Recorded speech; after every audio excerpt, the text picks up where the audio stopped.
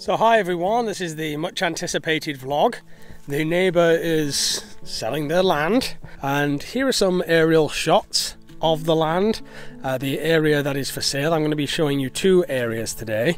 One is behind our house and one is in front of our house, and these are two different neighbours selling the land. So looks like people are trying to get a bit of money. I don't know, the economy may not be in the best shape after everything. So as I often say on this channel, just because you're on YouTube doesn't a priori make you an expert on all things. I'm not a lawyer, but I can tell you a little bit about buying land in Thailand from my experience and talking with other expats and my lawyer. So can you buy a house in Thailand? Yes, you can. But you can't own the land that it's on. The building and the structure can be legally owned and registered in your name. Often people will say about our house, which is over here, they'll comment, oh, this Farang, what an idiot, he doesn't own the land. No, but I have a legal contract on the house. I've always seen the house as something for the kids, so it doesn't really matter to me. And it wasn't so expensive that you would worry so much, you know, and I love my wife. I've been with my wife for 10 years, so it's just not an issue. I understand how people can see it as an issue, but you can protect yourself legally. So some people say, I've heard if you're married to a Thai, you can buy land. That is true, you can buy land if you're married to a Thai, but you can't register it in your name. You have to waive your rights to the property. So foreign nationals cannot own freehold land. The land must be registered in a Thai person's name or in a company name. So that's something to note. So this is the first piece of land we're going to look at today. As you can see, there's a small dwelling here to the right hand side. She is a farmer. She farms green beans and different vegetables all around this area. The land is hers, she's our neighbour, and the land is here. So as you can see, it's a beautiful piece of land. It's just under a rai, and it is got beautiful trees on it. It's very meadow-like in my opinion. So you already have some very old trees, which you might think is not very important, but in this heat I can tell you it's important to have nicely formed big trees around, because they bring shade when you're in your garden. This place is about the same size as the area that we've built our little house on, maybe a slight bit bigger. It's so hot at the moment that you may be able to see my gimbal on the drone freaking out, like going all wonky, and that's because of the heat. It's 104 F. Now we got the dogs. So this is something to consider for this piece of land. This woman has dogs, as many Thais do. Hey, hey, hey! Hey!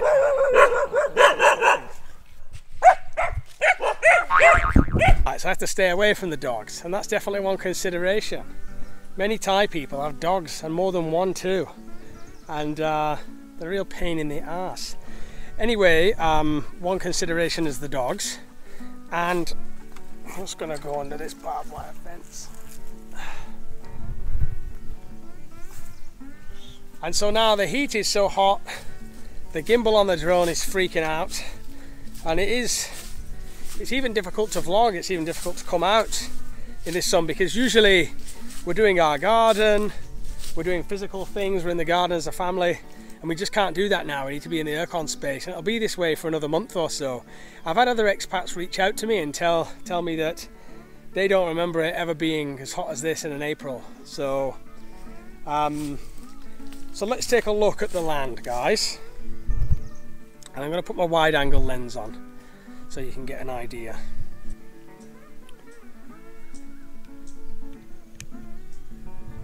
Right, so here we go. Like I said, it's very meadow-like. So as for electricity, it would connect. You can see our house there in the background. So there's our cottage. See the roof of the cottage there in the background. So as for the electricity, this land would connect to the mains electricity over there. There would be a cost associated with doing that to hook it up with the electric, but not very much here, because you already have free phase everywhere, from my understanding of it. So it would be just a small cost to hook it up out here. I would build a well, a pump. This is our pump here. We had a commercial pump drilled, which has lasted us so far nearly 3 years, and the guy said it's drilled so deeply that it will last for, well, he said forever, but nothing lasts forever, does it? But he says it's so deep into the water ducts underground, because it's a commercial, not a residential drill that they used, that it'll never run out. And so far he's been right, and we use so much water for watering the garden and, you know, for everything, for showering, bathing, all of this. So back to this land, I would suggest you get a well pumped here, and in my opinion I would keep these trees because they provide the shade and they're beautiful, and it'll take years for them to grow again.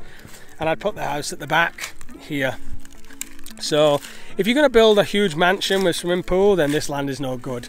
It's just not big enough overall. It wouldn't be big enough for, I mean, you could fit it, but it'd just look all squashed. But if you're building quite a modest house, a simple house, this land is perfect for a small vegetable garden and maybe even a jacuzzi pool just to cool off in the hot days. This land is perfect. Now behind, you must note that you have sugarcane to your left, farming, and then behind you got the cassava farming in the back. So all around here there's always going to be farmers mooching around, tractors coming and going. These are things that you have to consider. Like, people think it's just purely tranquil, but people are making their livelihoods out here. They're making a business of farming and selling things. So yes, there is farming going on, and that means there are farmers and they're part of the community. There'll be people bringing their cows past every minute, and you'll be getting stuck in traffic just like this. These are all parts of living in rural Thailand. It's not completely easy. I mean, there's always challenges, isn't there, wherever you live. Now the other thing is the burning. So once a year, for about 2 weeks of the year, there's burning here. So that's lucky in comparison to other places of Thailand where you've got burning for months, weeks and months. Here you just get like 2 weeks of quick burning and then it's over. And we get through that by putting air purifiers in the house, in the cottage. So that's electricity, that's water, that's a small house that you might build on there.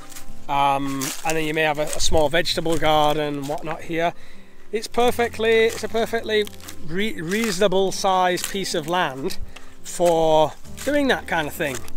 Like I said, it's a tad bigger than our main area. We do have other land to the side, but our main area, it's a tad bigger. You'd probably put a new fence around it, make it private like we've done in our place. Well, you've seen on this vlog everything we've done, and if you've not seen, in the playlist section of the channel there's our house build and our kitchen build series, so you can check them out, what we did and what we built on our piece of land and our farm. So now about the price of this one, before we go and see the next piece of land. The price of it is 400,000 baht, and that's for what I think is slightly less than a rai. Now, to my expat friends out there and people that have lived in Thailand, you know that's rather expensive for being so far out here rurally. For my UK, USA and Australia friends, that might seem cheap for a piece of land here, but it's not. And you can find land for as low as, well, you can go as low as 150, 100 maybe, 1,000 baht. But you also have to consider the proper documentation. Does it have a shenote? Can this land legally be sold from the person who's selling it to a Thai, to the Thai person that's buying it? So let me explain. These two pieces of land, they don't have shenote, but they have no saw sam, which is a document of ownership. It's one step towards, it's the last step before the shenote. Now, you'd never ever go on the advice of a YouTuber, especially this one, about buying land. Go to a lawyer, talk to a lawyer, and do everything through I'm not a lawyer, I'm just a dude with a hat on, you know, out in a field talking to you. So this has got no saw sam. Generally people say you should only buy with shenote. That's a lawyer's business. Both of these pieces I'm going to show you have no saw sam. This one's for 400k, and you're about to see the second piece and how much that's going to cost, and I have a little story about what's going on with that as well. So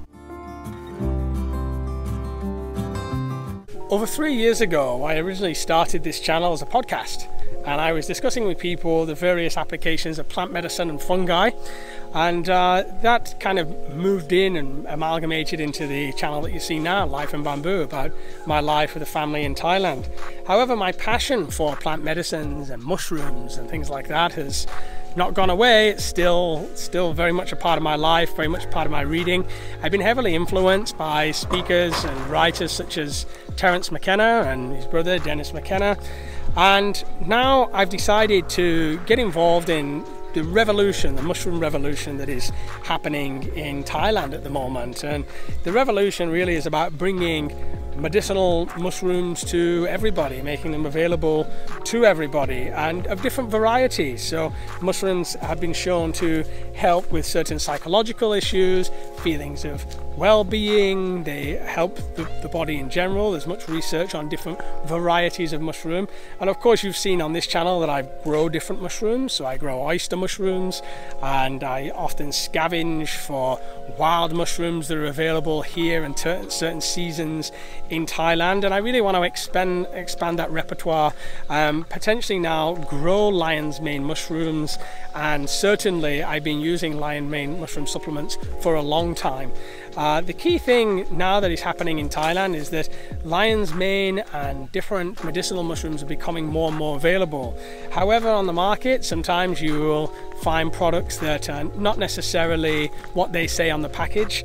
And I think that for me, I'd like to help educate and point people in the right direction in this country towards what's the real deal, what are the real mushrooms that are going to be really beneficial for various reasons. And I'm going to start by talking about lion's mane. And one of the key things about mushrooms is they're in two parts. You have the mycelium, which is underground, which is the network of interconnected web of mushrooms, and then you have the fruiting body, actually the sexual organ of the mushroom that pops up from the surface of the ground. And really the beneficial parts of the mushroom are highly concentrated in that fruiting body, and that's what we want from our supplement. That's what we want to get in our diet to reap the rewards and the benefits of the medicinal mushroom. And so looking around Thailand at different projects that are going on, we came across fruiting body, a supplement business run out of Phuket by my friend Brendan. And what we love about the product is that it's no starch, no filler. It's using a high concentrate that is 8 times more potent than corporate mushroom companies. And that's because they take 8 kilograms of lion's mane and they do a hot water extraction all the way down to 1 kilogram of lion's mane. So you got this 8-to-1 ratio. And that's the kind of thing we want to direct people to. So if you're interested in trying out lion's mane, there's a link in the description that you can click. Don't forget to click the collect button, which is going to get you 25% off. And at the moment, it's only available to my friends in Thailand. They are, however, working on hooking up you guys in the States, the UK, and Australia as well.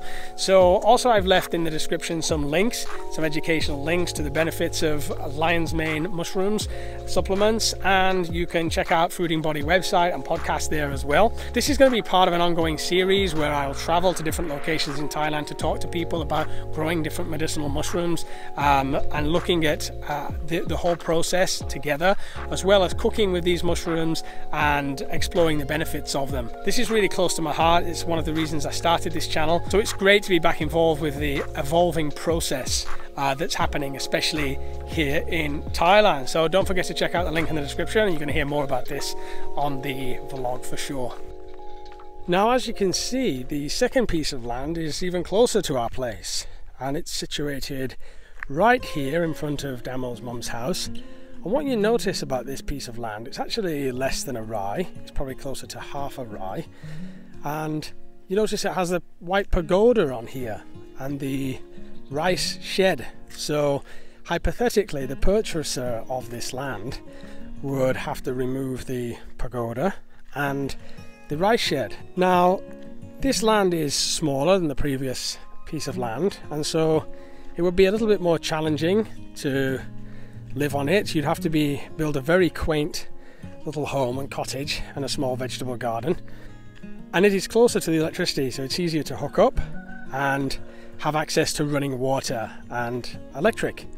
So there are some advantages. Now here's where the controversy lies, and as the title suggests, my wife wants to buy this little piece of land. And the controversy is all in this pagoda here, because this is the burial place of her mother's mother, so her grandmother. And obviously this is a sacred place, and if the land is sold, this would be knocked down. It's not possible to move it without breaking it. And so there's been discussion of the family. It's a long story how it all ended up in somebody else's hands and that person wants to sell it. But the controversy is there was kind of an unspoken agreement that this would be the resting place of Grandma and that the land would never be sold. But circumstances have come about where this particular person needs to sell the land. And so now the controversy is it's going to sell, and this Grandma's grave would be desecrated, of course. So one solution to this, we looked at, okay, should we buy it? And the price for this piece of land is also rather inflated. It's less than half a rai, and the sale price is 200,000 baht. And so we looked into it, but then when you remember her sister visited from Germany, her sister's quite a successful dental clinician in Germany, and you know, they earn well, and in the end she has decided to buy it to add to her growing portfolio of land, because this is not the only land that her sister from Germany has bought, or in this case is buying. She has other bits of land, and that's the little bonus piece of land that I'm going to show you in a second. So you're getting three for one here, guys. You never get ripped off with the Naked Guru on life in bamboo, that's for sure. So the controversy has been somewhat avoided. Of course it leaves a bad taste in the mouth, particularly as it's a family related issue, but Grandma's shrine will stay intact, the land will be sold, and that gives you an idea of what the locals around this area, and this area is southern Buriram, what the locals are selling land for around this area. And you're going to see huge variation across Thailand. There are some very cheap places and more expensive places, and it really depends if the owner wants to sell or they really need the money or they don't, and it depends if it's got a shenote or whatever documentation it does and doesn't have. There's so many variables to buying land here. Oh, and obviously you need a Thai wife or a Thai company. So this guy is building his own little house here. It's been going on for a long time. Obviously he's strapped for cash and he's building it bit by bit. Best of luck to him. But one of the questions I get a lot as well is about, what about like planning permission? Planning permission for building the house and whatnot. And of course there is the Thai equivalent of planning permission. You need an engineer to sign off, and there's lots of politics to the whole thing that I don't claim to understand nor pretend to understand. There is a process, but from what I'm told from Damo is this process is more important in the city, or if you're surrounded by many other buildings or a busy road or something like that. In the rural area, people often just pop buildings up. They just build them without any permissions, and then they deal with the permissions after. It's not as rigorous as in the UK or the USA, where perhaps if you build something there could be a risk of it being bulldozed and to the ground.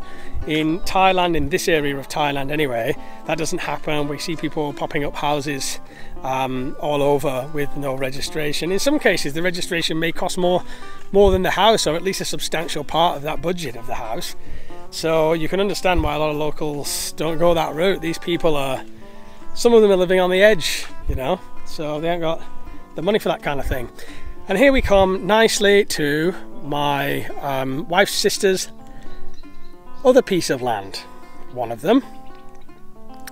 And it's this, what's interesting about this piece of land, this rectangle here, it's got the cassava plants on at the moment, but the interesting thing is that it connects to the main road. And the thinking behind the purchase of this land, which was purchased many years ago for the cost of only 80,000 baht, all in, with the whole thing done, 80,000 baht. The whole thinking behind it was, one day this road may be busier, the area may be more built up, and there could be a shop built. We're only 2 minutes walk from the main house. So one could build a shop here and have a little shop running to you know, when you get old, you're paying the bills kind of thing. You know, it's not going to make money. It's not a Tesco Lotus or anything like that. Just a little Papa Mama shop, or even a small restaurant perhaps, to bring in small bits of money during retirement. And that kind of thinking in Thailand is important, guys. Especially if you're married to a Thai and you're setting down roots here for your old age, for your retirement. Obviously people have retirement funds, you have your investments, you have your savings, but it's also nice to have potential for a little business, and that's why we built our kitchen as an open kitchen. And I don't know if one day I'm 60 odd, the boys want to open it up as a cafe or something similar, or a bed and breakfast, something like that. They could want to do that, and obviously with Damo's sister, this location here would be perfect for a little shop or restaurant. So it's a good buy, and if she sold this today, because it's close to the road, maybe she's going to get 250k for it, so it's double its value. Some people buy land just for the investment as well, for the future sale. There are other pieces of land that I'll show you, and I'm going to, it depends how popular this kind of vlog is. If people are interested, then, you know, if you click the like button and you share the content, you are in the comments, you're actually interested in this sort of thing. There are 4 or 5 more other sites that I could visit and talk more about buying land and the ins and outs of that, but also just show you the land and the prices, which is the kind of key thing that people want to know. Where's the land? What does it look like? What's the price? Can you connect electricity? Can you connect water? That's the kind of thing people really want to know. Now, just while we're up here flying around in the sky, I'm often asked about our solar, and so I'd like to show it to you here. It's attached to the blue roof of the wooden house. You can see her sister's house is there in the brown, and then behind the big tree is the cottage. This solar is an on-grid system with Huawei inverter, so it supplements the electricity usage through the day and not the night. It's not hooked up to lithium batteries. So far, not hugely cost-effective versus the capital, but now you've seen it, now you know where it is. So I think that's it for today's vlog, guys, and as I mentioned in my little integration, do check out Fruiting Body if you're in Thailand. I cannot recommend enough the lion's mane supplements, and this is the mushroom revolution. It's taken off, guys. So thanks for all your support with the channels. Also, if you've not seen my new channel, The Naked Guru, there's a link in the description. You can head on over there. There I'm covering more information about what is it to be an expat, the ins and outs, the good, the bad, the ugly about Thailand, and I've got an interview with my lovely wife on there. It's a 30-minute interview. I think we go quite personal. We answer questions that you've posed, such as how much do I pay my wife, and what's it like to be on YouTube, and what was it like growing up on the farm, and we go quite deep with her. And she's not, if you know her from the channel, those that have watched a long time, she's not the kind of person to do an interview, so she's quite shy, so do support her.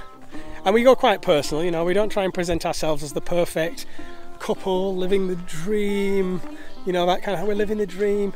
We've got our shit that we go through as well, and so in that interview we do reveal parts of our relationship, and that seems to resonate with people. I don't know, it seems to resonate with people.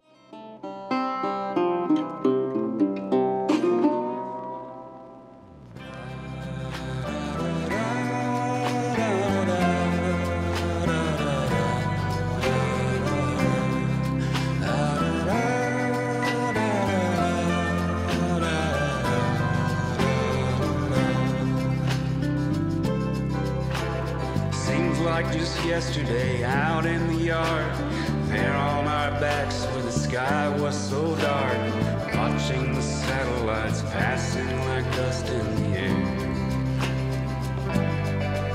And speaking of planets and distance and time, I reached for your hand and you reached for mine, and I knew then wherever you were I would want to be there.